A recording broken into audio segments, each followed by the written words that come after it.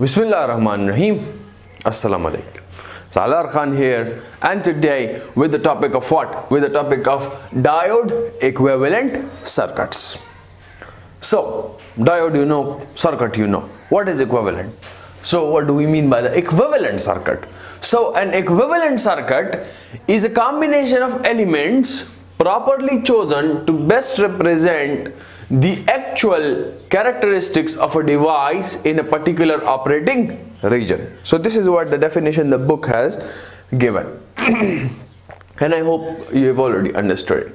And what would be that combination of elements? So the combination of elements would be the different combinations of resistors, inductors, capacitors, you could say. Right? So what would we do in this case is that we would replace the diode by what? By a different combination of these elements in a particular given circuit, where those elements would show the exact characteristics in that region as shown by the diode. In that conditions, battery applied potential, this and that, the properties, the curve, the behavior of these elements would be the same as a diode would show. So that is why we would be replacing it. So why are we replacing it?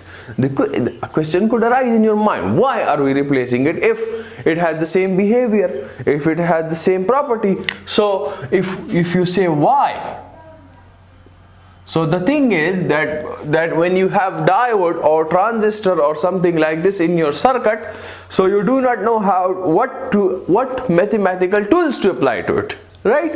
You don't know what circuit analysis rules to apply to it. For example, if you have a diode in a circuit, you cannot apply Ohm's law to it. You cannot apply the Norton's theorem to it. Yes, what about Thevenin's theorem, superposition theorem, and multiple circuit analysis tools? So you cannot apply to it. But when you have resistor, when you have inductor, when you have a capacitor, etc., the basic things, so you can apply these circuit analysis tools. So this is the reason that we replace the diode by an equivalent circuit in a circuit diagram to do what? To analyze it, to solve the problem, to solve the circuit. Fine. So this is for the basic definition. Now we have three equivalent circuits in our book. So the first that we have is the piecewise linear equivalent circuit. So the first that we have is the piecewise linear and equivalent. So I would write EQ, and then you have a circuit. So what do you have in this case? The thing is that you assume the curve to be linear, although it's non-linear, and we will have a little non-linearity as well, but we don't assume, but we don't take it a proper exponential curve. We do not, although we do not take it a straight 90-degree curve as well, but we do not take it an exponential as well. So we take it somewhere in between the complete vertical and the exponential. So we take it somewhere over here. Fine. Now why is this? Why is this? Why are we not taking it a complete vertical curve? So I'm telling you the reason. Or you could say that this is the same exponential curve, you know. If this is the voltage across the diode and this is the current through it, so you know the basic things already, but you would have heard me right now saying voltage across the diode. Okay, so for voltage we say what? Voltage across, and for current we say what? The current through. Although you may know this point definitely, but I said it, so let's say we just have a little. Okay, anyways, so what do we do in this case is that you have the same curve, you could say. You have the barrier potential. So when the barrier potential is achieved, you have this sort of a curve. This is your curve, right? So if you assume it to be linear, you can assume it to be linear over the barrier potential, and let's say this is the curve that you have assumed. So have a look, there is a greater difference. So we cannot assume it to be like this anyways. So what is the thing is that this could be used to find, this defines the resistance level of a device when it is in the on state. So this is used what? This is used to calculate the resistance level of a device. Now how do we calculate the resistance level? So you know that the slope of a curve, is represented by tangent of theta, and this is given by the perpendicular by base, right? So the perpendicular is the current and the base is the voltage, right? So what do we have? And from Ohm's law we know that V is equal to IR, so which implies what? That R is equal to V upon I. So which means that the slope of this curve, that the 1 upon slope of the curve gives you the resistance of the diode. 1 upon slope gives you the resistance of the diode, RD, which is what? Which is your VD upon ID. Is that fine? Although Ohm's law, diode is a non-linear element, so the Ohm's law is not applicable to it, but this we do just for a basic understanding. So RD is equal to VD upon ID. Is that clear till here? It is.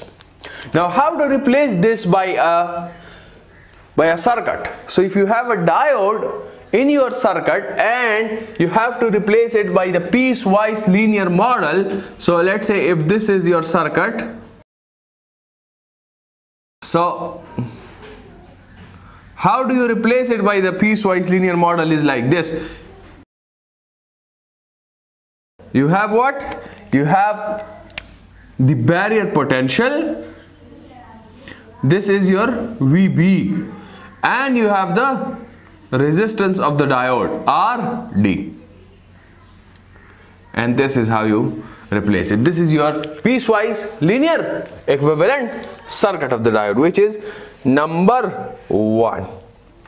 This is called the body resistance, or it's also called the bulk resistance. Okay, so this resistance, this is called the body resistance or bulk resistance. Is it clear till here? Let's see if we have something. So let at 0.8 volts we have what? At 0.8 volts we have a current of 10 picoamperes. So let's say 10 milliamperes. Let's say this is somewhere 0.8.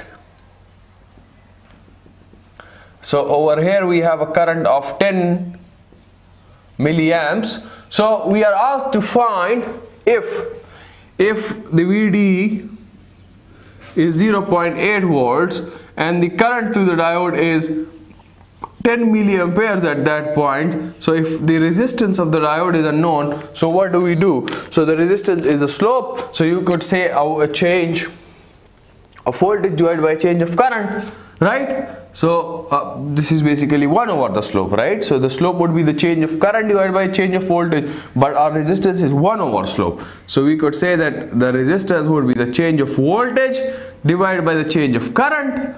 So which means what? That your RD is 0.8, and let's say we take another point to be 0.7, and if this is considered to be a silicon material, so 0.7 is the barrier potential at which the current would be 0. So at this point you have the current to be 10 milliamps, at this point you have a current to be 0. So with this implies what? This gives you the resistance of the diode, which is 10 ohms. This is quite a large value although, but anyways. So this is what you do. The basic thing is that the piecewise linear equivalent circuit is the more nearest to the exact one, where you have the barrier potential, you have the resistance of the diode. Is that fine? Is that fine? Okay. The second, Number two. Number two is what? The constant voltage drop model, or it's also called the simplified equivalent circuit. Number two, constant voltage drop model, CVD, or it's also called the simplified equivalent circuit. The second. In this case, what are the assumptions? What are the assumptions in this case? That we have a linear curve, a complete linear curve. We have a fully linear curve in this case, okay? Over there we assumed it to be a little linear, but over here we have it a completely linear curve. You have the barrier potential achieved, and after that you have a linear curve. Before that, of course, the current is 0, and the reverse bias region also, you could say this is 0, ignoring the breakdown region or a little saturation current or whatever it is, ignoring them. We don't have to do anything with the reverse bias. Fine. So what did we do in this case? We assumed number one, we assumed linearity, linear curve, and the linear curve would imply what? You could see from here, this implies that if you have a linear curve, so which means the change of voltage would be 0, and if the change of voltage is 0, this implies that RD is 0. Linear curve implies what? That change of voltage is 0. And the change of voltage is 0, so this implies what? That the resistance of the diode is 0. Isn't it like this? It is. 1 over slope is 0, so which means that the slope is infinite. Slope is infinite, right? RD is 0. RD is 0, so this implies what? That your slope is infinite. And slope is infinite means what? Tangent infinity is infinite, so which means that theta is tangent inverse of infinity, which is a 90 degrees, and we've already shown over here. So the first thing is that you have a linear curve. So the second would be what? The second would be that you have the resistance of the diode equal to 0. So which means that if you have this sort of a circuit, so what do you replace it by? So you replace it by the barrier potential only. You replace it only by the barrier potential. This is the voltage across the diode, and this is the barrier potential. This is the voltage across the diode. This is the barrier potential. This is done when the voltage across the diode is greater than the barrier potential in the forward bias region. When the voltage across the diode is less than VB, so of course you have an open circuit. When the VD is less than barrier potential, and isn't it like this? So it is. It is like this. Fine. This is how you replace it. This is how you replace it in the circuit. Number third is the ideal equivalent circuit.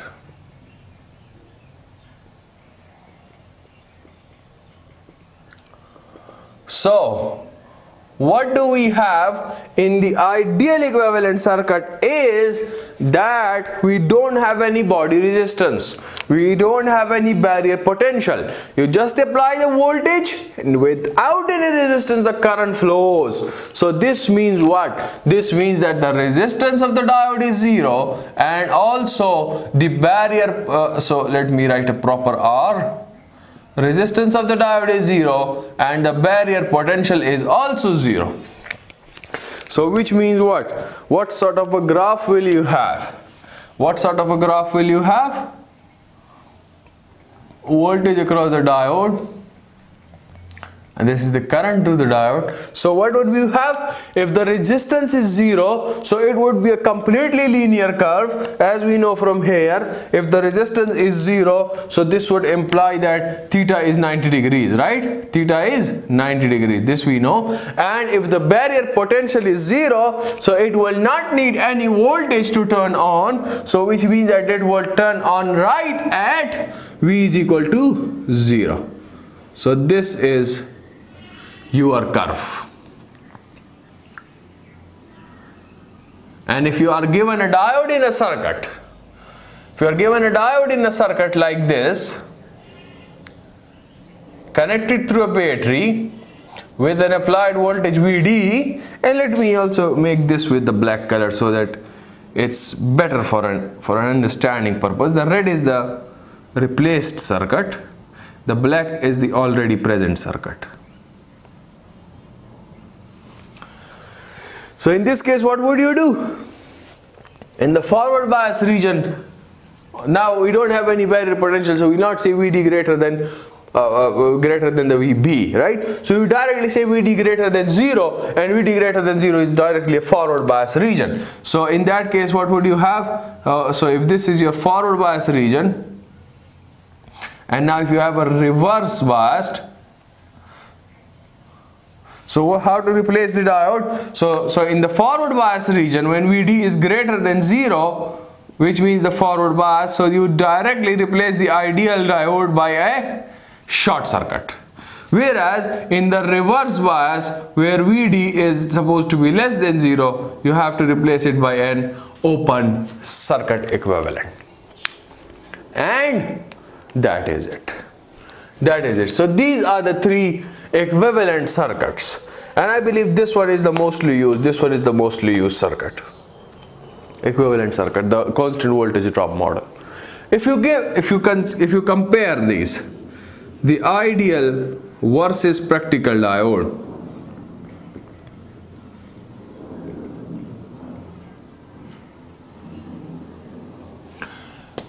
a point, why did we do it like this? So because the resistance of the network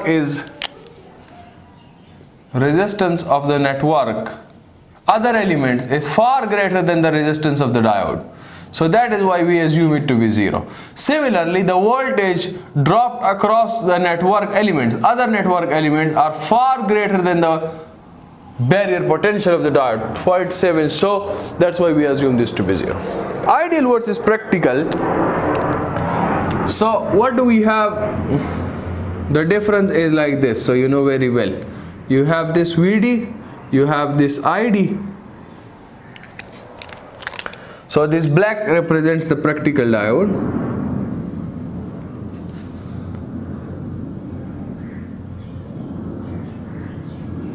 Let's also talk about the breakdown region.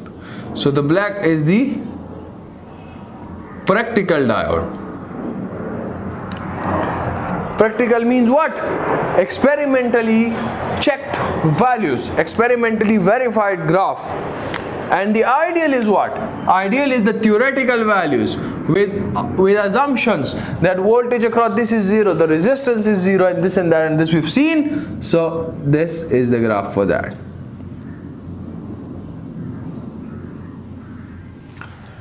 Is that fine? It is. So now you could have seen from this video, or from the basic understanding of the diode till now, that the diode is acting as a switch. That is acting as a switch, but under certain condition. What is that condition? Is the barrier potential. And let's say if we don't have the barrier potential as well, so this is acting as a switch. Have a look. For some values it's short circuit, for some it's open circuit. So which means this is a switch. Over here it's a closed mechanical switch. Over here it's an open mechanical switch. So yes, this is a property of switch, but we have a point. And what is that point? So let me write over here that diode versus switch. So we have a diode versus switch is what? It's acting as a switch. You know, you've understood it, but the difference is that the diode allows current only in one direction. Diode allows current only in one direction, not the opposite direction. Whereas a switch allows current in both directions. This is an important point, an important difference, the only difference between a diode and a mechanical switch. Have a look. The current through this diode will only flow from P to N. It will not flow in the opposite direction, right? But if you have a simple switch, so the current can flow through it in this direction as well as in the reverse direction as well, depending on the polarity. But over here, if you reverse the polarity as well, so the current will not flow through this, or it will only flow from P to N. That's the difference between a diode and a simple mechanical switch. That is it. So I finished this video over here. See you in the next one very soon, inshallah. With what? So we have the resistance levels to cover, and in that the Q point is involved. So first we'll see a little load line analysis from chapter 2, and then we'll go to that. So anyways, see you in the next lecture very soon, inshallah. Till then, take care of yourself and everyone around you. Do remember me in your prayers and do subscribe to the channel. Goodbye.